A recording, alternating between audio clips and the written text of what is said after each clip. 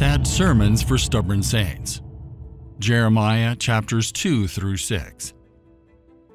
Jeremiah was given one of the most difficult ministries ever entrusted to a prophet by God. He had to deliver an undesirable and unpopular message. Jeremiah was arguably the most tender-hearted of the prophets, but he wasn't afraid to say what he thought. Behind the scenes, we witness him sobbing, heartbroken at the people's misdeeds and the impending judgment. Number 1. The sins. Jeremiah describes the people and their misdeeds. Jeremiah chapter 2 verse 2. Go and cry in the hearing of Jerusalem, saying, Thus says the Lord, I remember you, the kindness of your youth, the love of your betrothal, when you went after me in the wilderness in a land not sown. First, he refers to them as an unfaithful wife. It was like a honeymoon when Israel, the people of God, fell in love with the Lord in the beginning. Jeremiah chapter 2 verse 5. Thus says the Lord, What injustice have your fathers found in me, that they have gone far from me, have followed idols, and have become idolaters? But something caused a breach in the relationship. Of course, the problem wasn't what God had done, but what the people had done. They had fallen out of love with the Lord. God said, I remember you. The people may have forgotten God, but He hadn't forgotten them. The next picture is also rather vivid. God calls them broken cisterns. For my people have committed two evils. They have forsaken me, the fountain of living waters, and hewn themselves cisterns, broken cisterns that can hold no water. God compares the people to individuals who have abandoned a clear, fresh, pure stream of fountain water in favor of their own miserable water vessels. Rainwater was collected in cisterns back then. However, their cisterns tended to leak. The water was salty and unpleasant to drink. What type of individual would abandon a pure, cold stream of fountain water for a muddy hole? That is exactly what God's people did when they walked away from God and toward idols. Verse 21 presents another picture. Israel is frequently compared to a vine in the Old Testament. But here, even though God had planted you a noble vine, a seed of highest quality, they had become a degenerate plant of an alien vine. You will remember what Jesus said in John chapter 15 verse 1. I am the true vine. Israel failed to be God's vine the way they should have been, but Jesus was the true vine. The picture here is that God had given His people great privileges and blessings, but they were squandering them all by being unfaithful, wallowing in mud, and withering like a dead vine.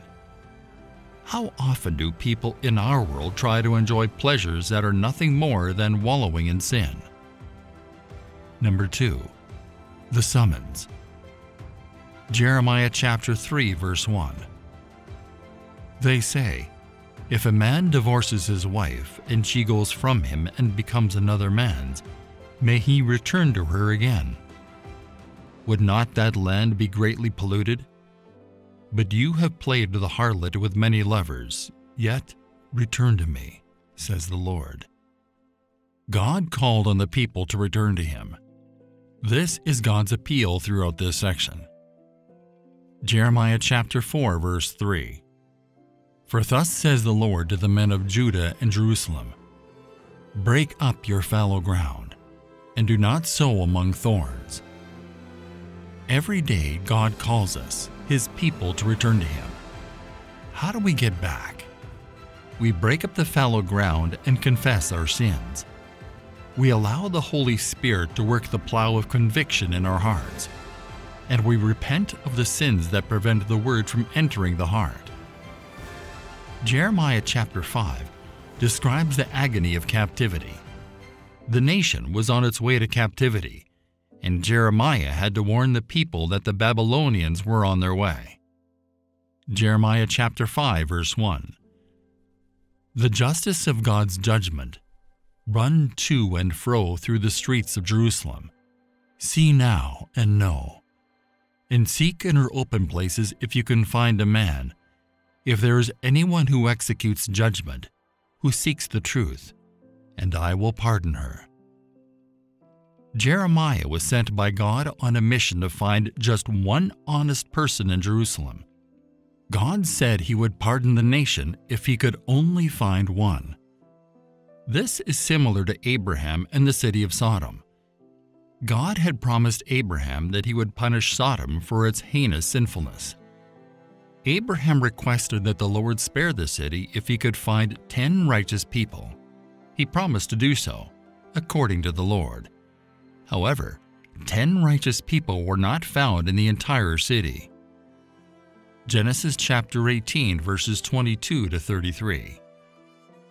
Then the men turned away from there and went toward Sodom. But Abraham still stood before the Lord. And Abraham came near and said, "Would you also destroy the righteous with the wicked? Suppose there were 50 righteous within the city. Would you also destroy the place and not spare it for the 50 righteous that were in it? Far be it from you to do such a thing as this, to slay the righteous with the wicked, so that the righteous should be as the wicked. Far be it from you. Shall not the judge of all the earth do right?" So the Lord said, "If I find in Sodom 50 righteous within the city, then I will spare all the place for their sakes." Then Abraham answered and said, "Indeed now, I who am but dust and ashes have taken upon myself to speak to the Lord. Suppose there were 5 less than the 50 righteous. Would you destroy all of the city for lack of 5? So he said, "If I find there 45, I will not destroy it." And he spoke to him yet again and said, "Suppose there should be 40 found there." So he said, "I will not do it for the sake of 40. Then he said, "Let not the Lord be angry, and I will speak. Suppose 30 should be found there." So he said, "I will not do it if I find 30 there." And he said, "Indeed now, I have taken it upon myself to speak to the Lord. Suppose 20 should be found there." So he said, "I will not destroy it for the sake of 20. Then he said, "Let not the Lord be angry, and I will speak but once more. Suppose 10 should be found there." And he said, "I will not destroy it for the sake of 10. So the Lord went his way as soon as he had finished speaking with Abraham, and Abraham returned to his place. This demonstrates the power of one. There might have been one righteous person who could have saved Jerusalem, but there wasn't even one. So how about you? Could you be the only good person in your community? It is challenging, but God values that one person. Number 3, the sentence. Jeremiah's sermons were pointed and powerful, and he used several vivid images to emphasize God's message. Lusty stallions. This verse exclaims, "They were like well-fed lusty stallions. Everyone neighed after his neighbor's wife." Can you imagine Jeremiah preaching that? He said basically, you were living like animals. Wind. This is in reference to false prophets. Their words are nothing more than wind that blows through and then passes. Every generation has the true and the false, the true preacher and the false preacher. Jeremiah chapter 5, verses 13 and 14. And the prophets become wind, for the word is not in them. Thus shall it be done to them. Therefore thus says the Lord God of hosts, because you speak this word, behold, I will make my words in your mouth fire, and this people wood, and it shall devour them. According to Jeremiah, the false prophets are a bunch of morons who will be punished. Fire. I will make my words in your mouth fire, and this people wood, and it shall devour them, God told Jeremiah.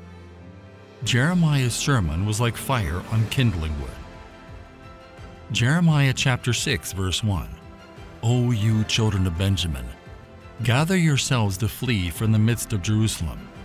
Blow the trumpet in Tekoa, and set up a signal fire in Bethakharim, for disaster appears out of the north, and great destruction.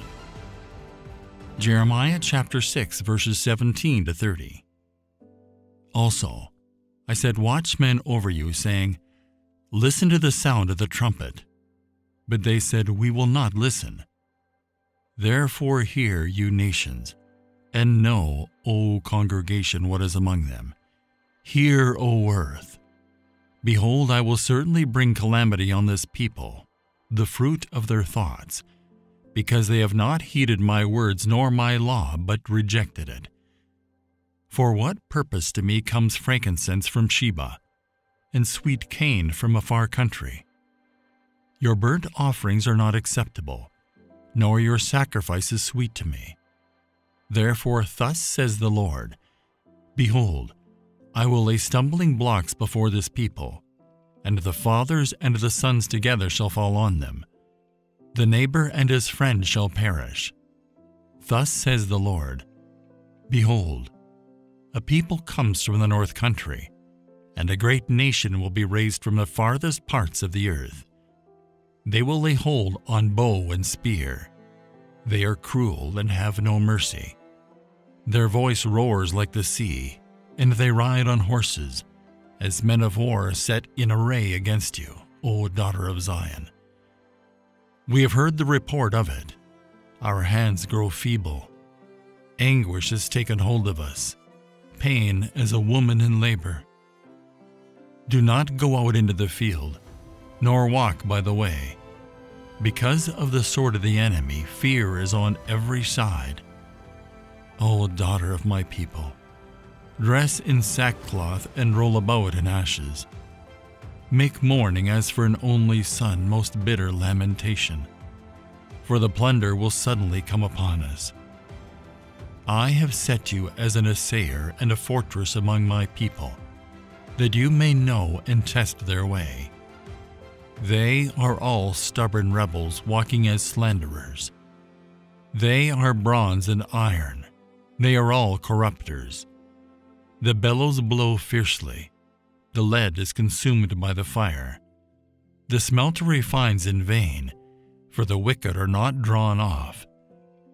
People will call them rejected silver, because the Lord has rejected them. The Babylonian invasion and captivity are discussed in chapter 6. Jeremiah chapter 6, verse 6.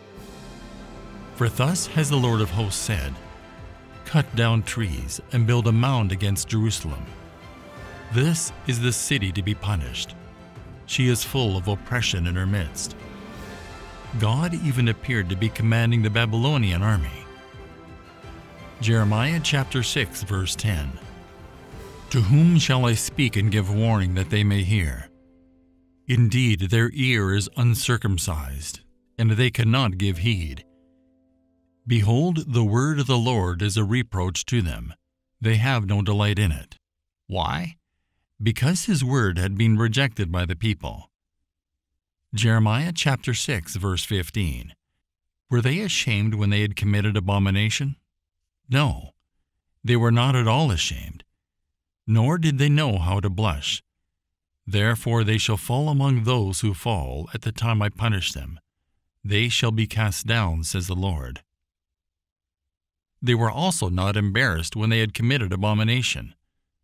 Punishment is unavoidable.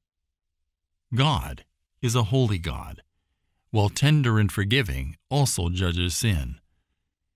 We must be aware of this reality and choose the path he has so graciously prepared for us, salvation through his Son. Number 4, the solution.